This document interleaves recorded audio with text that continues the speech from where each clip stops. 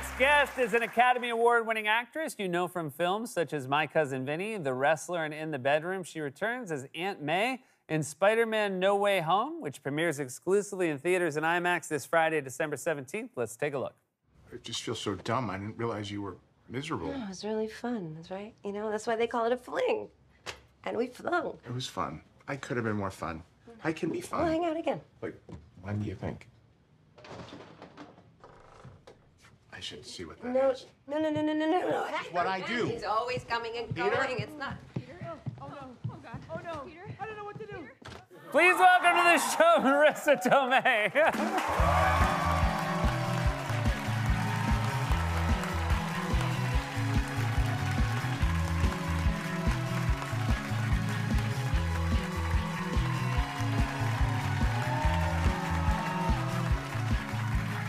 That was a very teasing clip. It was on many levels. On many levels.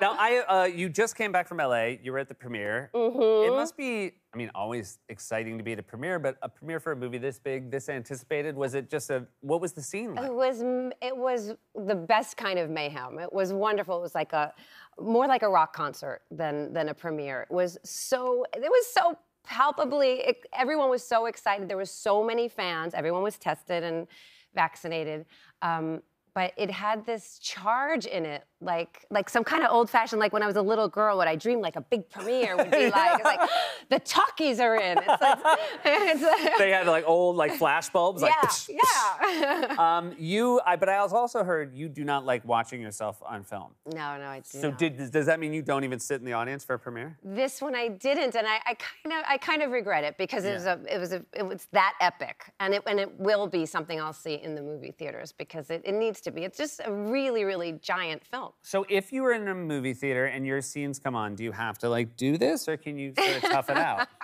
Well, I don't watch just half of them. I just do this. So yeah, just move around. Yeah. No.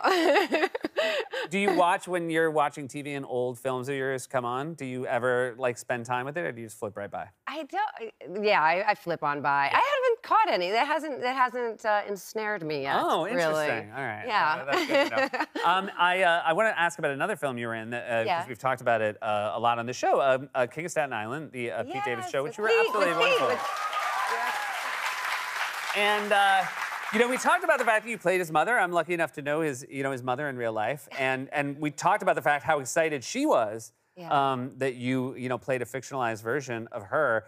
Did you get a chance to meet her? Did you? I did get to meet her because she's so forgiving a person, and she's incredibly loving. She's a nurse, so already in my mind, those are the best people. Yes, and they have to be very patient and forgiving. Yeah. Give it up for nurses. I think that's.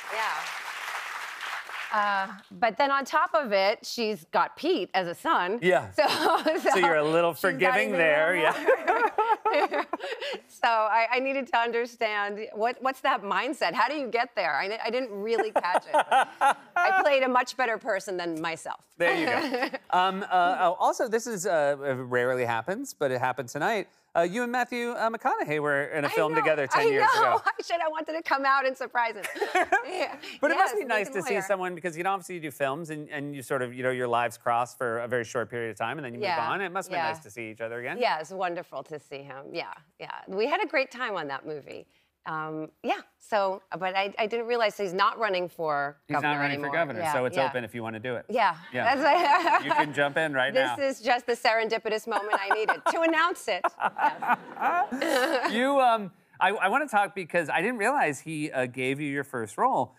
We've talked very lovingly about Garry Marshall on this show before, who was a wonderful director who passed away in 2016. I was lucky enough to get to work with him, and I love talking to people who worked with him because he was the kind of person that I feel like is so rare in Hollywood. Genuinely a loving, giving person. Yes, what did you work with him on, and how did you find your way in front of him to begin with? I worked with him on Flamingo Kid. All right, so a classic. Yes, I think so. And Matt Dillon stars in that, and it was a great job. That was, I came to it, I was like fresh off the boat kind of thing. I was really I looked through backstage and I saw an ad for go in and audition, and somehow I made it through a bunch of rounds, and then he chose me to have just one line, which was great. Actually, I was promoted to have one line. It was just chosen to be there. Do you remember your one line? Yes, it was, "Oh, you're so drunk."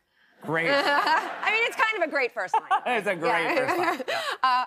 Yeah, but I loved working with him. It was one of the best jobs really I've ever had. It kind of spoiled me. It was at a beach club all summer. Oh, so you just got to wear a bikini and hang out at the beach club. And so that's great. So you had one line, but you were there the whole summer. Yeah. Oh, that's the best kind of gig. Floating around. Yeah, that's the best kind, right? You must have thought, like in later gigs, like, what's it this? Was a little bit. Yes. Too much heavy lifting. Yeah. I liked, what I liked about Garry is he was lovingly honest. I don't know if you felt this. The first time I met with him was about this movie, and we were talking about it, and then it was just lovely. And then he goes, "There's not a part for you in this movie." And I was like, "What are we here?" He goes, "Maybe my next movie." It was great meeting you. And I was like, I can't believe I spent this whole time talking with him about a movie that he knew the minute I walked in there wasn't a part for him. That you were the right person. But then the next movie he did give me a call, so it was very lovely. A man of his word. A man of his word. Yes. Is it true also you grew up in Brooklyn, and we were talking about the fact that you're in LA now, but I meant to ask this when we were talking about King of Staten Island. You had never been to Staten Island despite being a New Yorker. I think I was there at some point, yes. Well, probably was a little toddler and something, in the 70s I was there at some point. I hadn't been there in years. And when your return to it, was it nice to have Pete as sort of a tour guide, to the finer points? He is the mayor. Yeah. He is the mayor of Staten Island, that is for sure, yes. Are people really happy to see him? Oh, yeah. People were really happy to see him, and he knows all the right pizza places, and he knows where to eat, and it was it's his home turf. I loved being there with him. That's great. What about holiday plans? What are you going to do? I'm gonna eat a lot. Okay, great. And you get to come back here for loaf around a lot. That's good. Is your family, are your East Coast family so happy when you come back? Yes, and I'm so happy to see them. My brother's in LA. I'm in LA as of now, but everyone else is here. So that's great. And we didn't have Christmas last year. No, that was last year was a huge dud. So I'm really hoping this has got to be good enough for 2 Christmases. Yes, and we almost have 2 Christmases because we have Christmas Eve. We celebrate with the 7 fishes, and then we still have the next day. You do the whole thing. All right, the 7 fishes. How about that? That's authentic right there.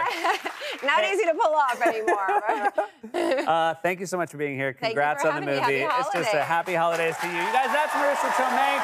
Spider-Man No Way Home is in theaters and IMAX this Friday.